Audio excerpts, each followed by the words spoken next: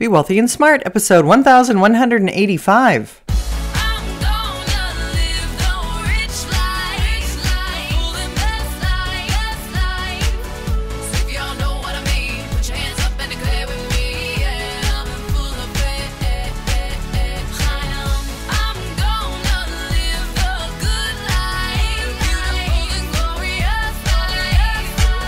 Step into a world of wealth and financial freedom without budgets, boredom, or bosses on Be Wealthy and Smart.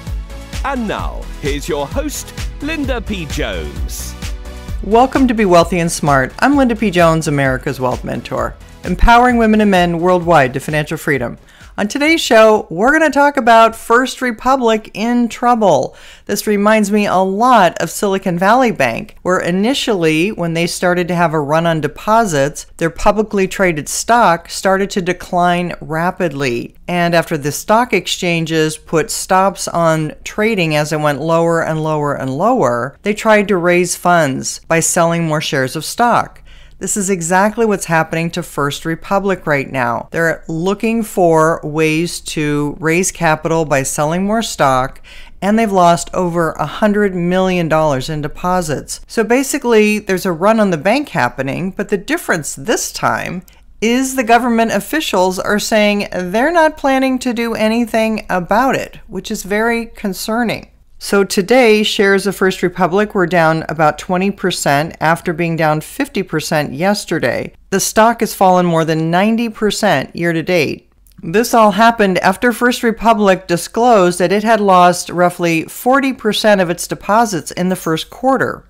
But there reportedly is a group of banks coming together, about 11 larger banks, that want to infuse $30 billion of deposits into First Republic in an attempt to instill confidence and prevent bank runs from spreading.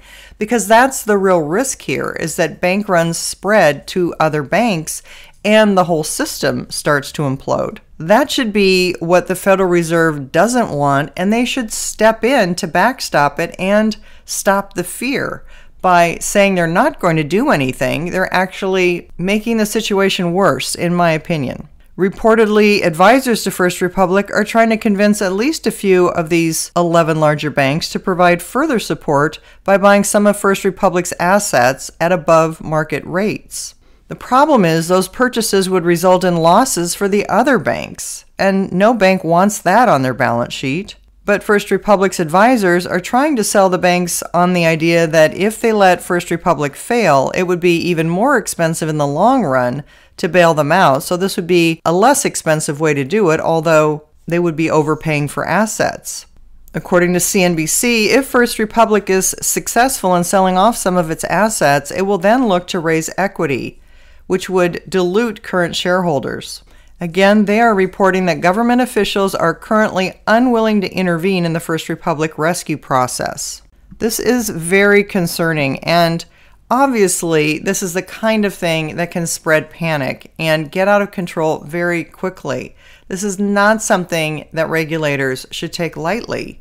The shocking thing is the bank was worth about $40 billion in November of 2021, and its market value now is less than $1 billion for the first time ever. So it's looking like this is going to be very difficult for First Republic to get out of this situation, and ultimately what happens is other banks do come in and take over the assets. Remember that happened years ago in 2008 with Washington Mutual and other banks coming in to take them over. Nonetheless, what I'm concerned about is the government officials saying they're not going to do anything. That doesn't instill confidence, and that can cause this bank-run mentality to spread to other institutions, which would not be a good thing. It's a little surprising that we're not seeing silver and gold react to this. I would think we'd see a big spike up with this loss of confidence happening, but that may still happen, just not yet. But we do see a big move up in crypto, which is the other place that money tends to run to when there's a lack of faith and confidence in the financial system. Many of our cryptos are up 4, 5, 6% today.